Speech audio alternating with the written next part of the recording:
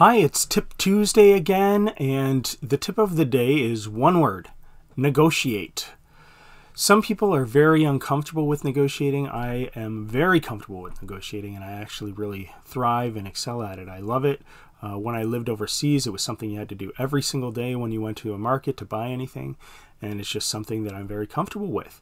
I feel that negotiating can be brought to anyone in a respectful manner, and you can give someone a very low ball number or a very high number, both in a very respectful way.